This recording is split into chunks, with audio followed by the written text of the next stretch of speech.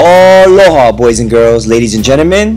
Today we are going to be learning how to make dot art in Photoshop. First thing first folks, you got to go ahead and open up the reference.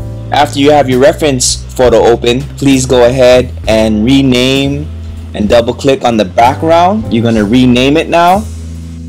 With my image, I renamed it Yoshi and Mario, but you could rename it as whatever you want to call it, okay? Photo or whatever your image is, please go ahead and rename it and hit OK. The next step, we are going to go ahead and click on the menu icon and convert it to a smart object.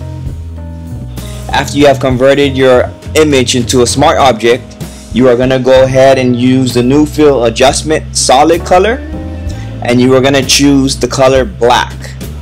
After you have chosen it, please hit OK. You are now going to drag your layer underneath your image layer. Now that your image layer is on top, you are going to go ahead and click on filter, the filter menu, to hit Pixelate and then Mosaic. Once you get Mosaic, you are going to go ahead and hit any number that you want on the cells. In this case, I have used 50. Please remember your number. You're going to need it while we open a new document.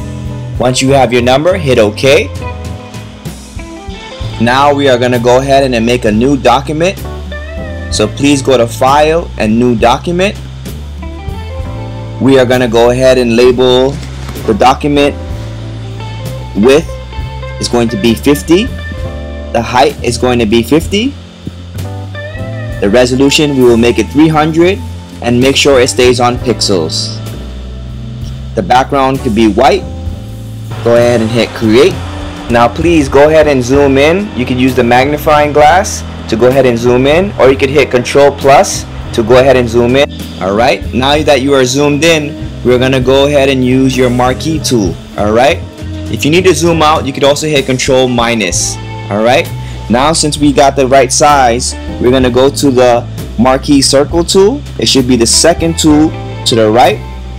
While you go ahead and do that, please go ahead and start from the top left corner. You're going to go ahead and drag down with the shift key and the circle all the way down to make a perfect circle. Remember to hold on the shift, okay? Now you folks are going to go to Edit and Fill, and you're going to go to where it says Contents, to the color black. Hit OK.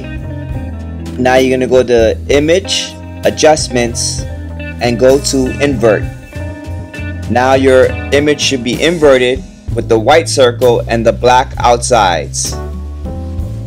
Now you folks are going to go to Edit, Define Pattern.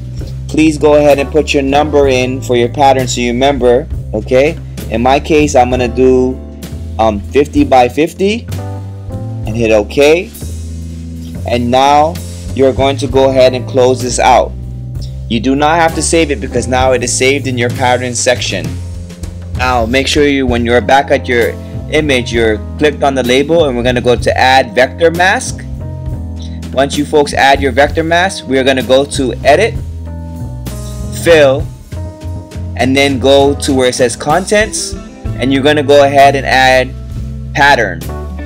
You're going to create the pattern that you look through. You go through the pattern menu, and it should be right inside where you created. It should be the newest one, and just go ahead and hit OK.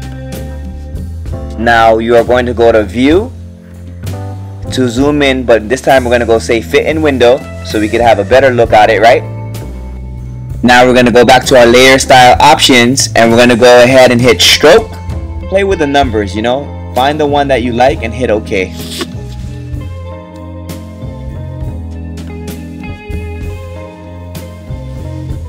Alright folks, please go ahead and go to Layer. We're going to go to Layer to flatten the image. Now you're going to go to Filter and then go all the way down to where it says Sharpen and hit Sharpen. These are some of the final steps. Please go to File, Save As. You're going to go ahead and save it to your computer, and then you're going to go ahead and rename it, okay? And it will save as a JPEG, alright? Format is JPEG. And then we'll go ahead and hit Save. Make sure you scroll it all the way up to 12 to the maximum for the best quality, and go ahead and turn it into Google Classroom.